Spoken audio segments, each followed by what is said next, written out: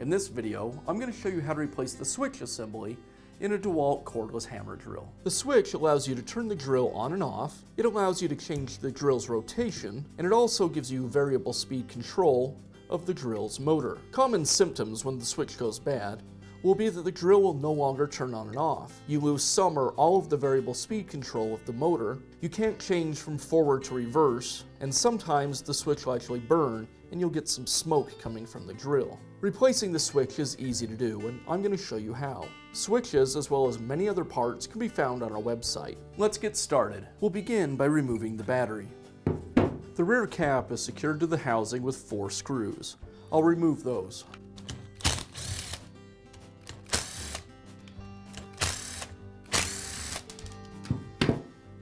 Next, I'll remove the 4 screws that secure the clutch and chuck assembly to the rest of the drill.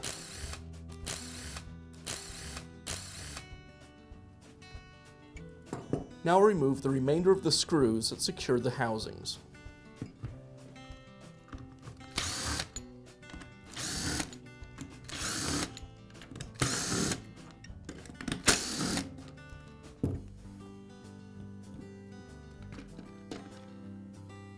With the housing removed, now I have access to the motor, transmission, and switch assemblies.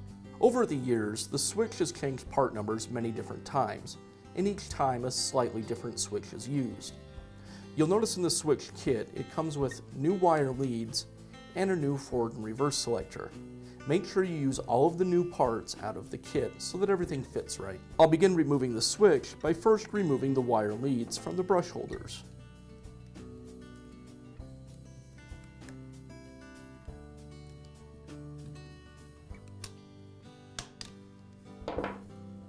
With the wire leads removed, now I can go ahead and pull the switch away from the drill housing,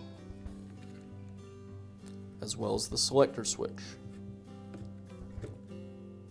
Now we can install our new switch assembly. I'll start by installing the new selector switch.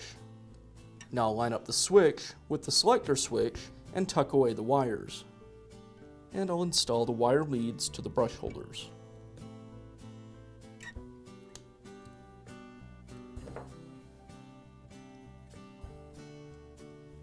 Now replace the clamshell half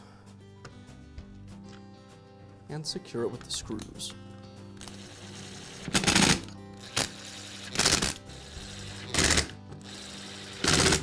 Now I can install the clutch and chuck assembly. I'll rotate the drill shaft until it aligns with the gearbox. And once everything's in place, I'll secure it with the screws.